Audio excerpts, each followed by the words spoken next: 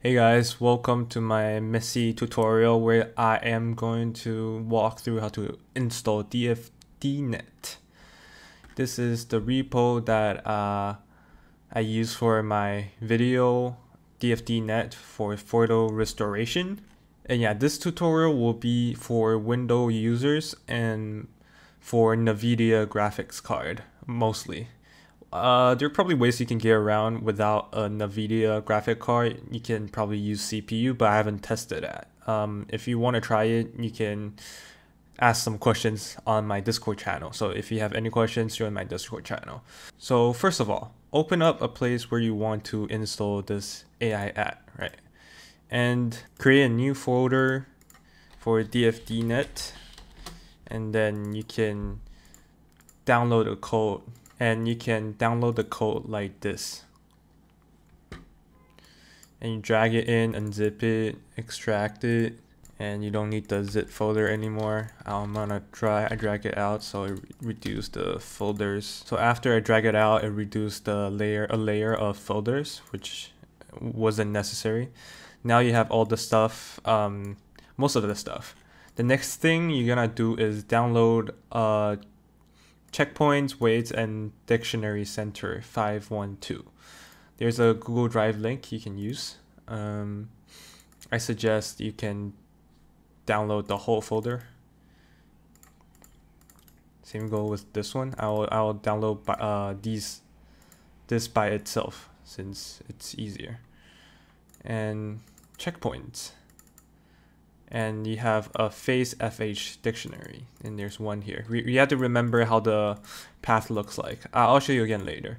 They have a good layout here to show you how it will look like. So what you basically have to do now is to create folders according to how he laid out, how the author laid out here. So checkpoints, face FH dictionary, and then you put the latest netg path in here when it finished downloading. So create a folder for weights and create a folder for dictionary center 512. I'm checking for typos. I don't think there are any typos. That's great. My files have number one, because I already downloaded it before, so I'm just gonna cancel it real quick. Let me use my old file. So we need the latest netg path, right? You put that in the checkpoint in the face FH here. That's after you download it. And now we put the vgg19.path into the weights folder. Weights folder here. This one here. And dictionary center, it would be something like this. So after everything is done and in the right folder, you can start creating a Conda environment.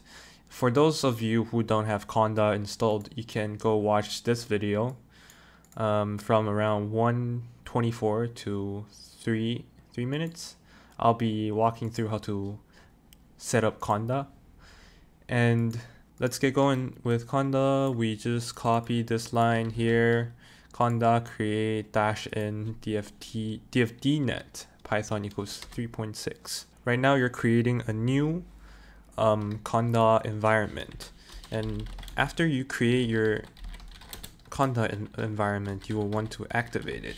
And every time you want to reuse this environment, you keep using this command. So whenever you close this, the environment will be exited.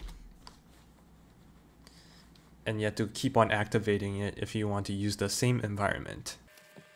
So now you can see that we're in base, right? And every time when we want to run DFDNet, you have to ensure that it activates into the DFDNet environment. So when it turns to this, you know that you're ready to run whatever command that comes later. So the next thing you want to do is you want to install these stuff. So the first one will be Conda Install PyTorch cudatoolkit 10.2-c pytorch. This will take a while for some people, and yeah, be patient. Okay, the next thing is to do pip install dlib.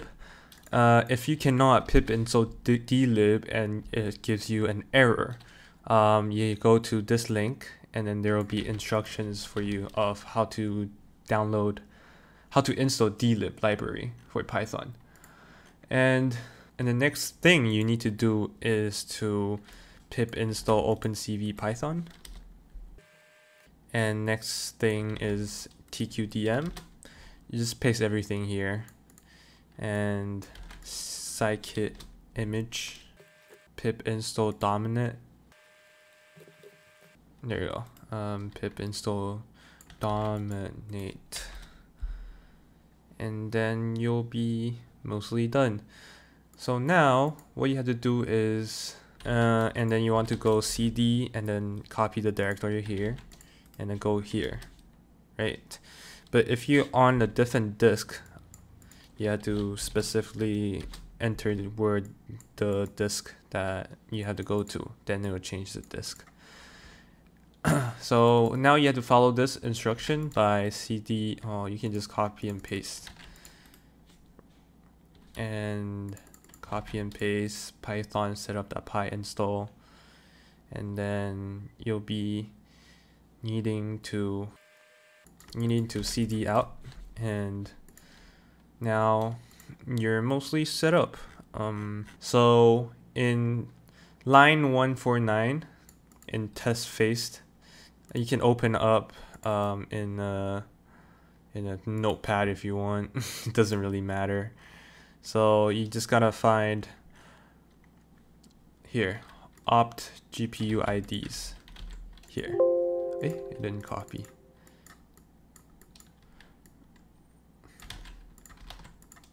Here, and then you can change your GPU ID to empty if you are going to use CPU, and then you can put your test data, like your raw image where you haven't aligned the image yet, into this folder directory, test data, test hole. You can see test data, test hole. You put the whole image here, and then this is not aligned image here, and then the result directory will be in test hole results. It will be right here, and now you can try running the program.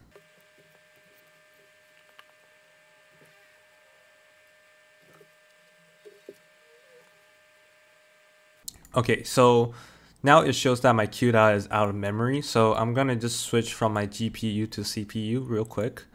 So remember the option that we were given in here, taste here. We can remove the 0 and we can use CPU, so we just delete the 0. So now we try it again.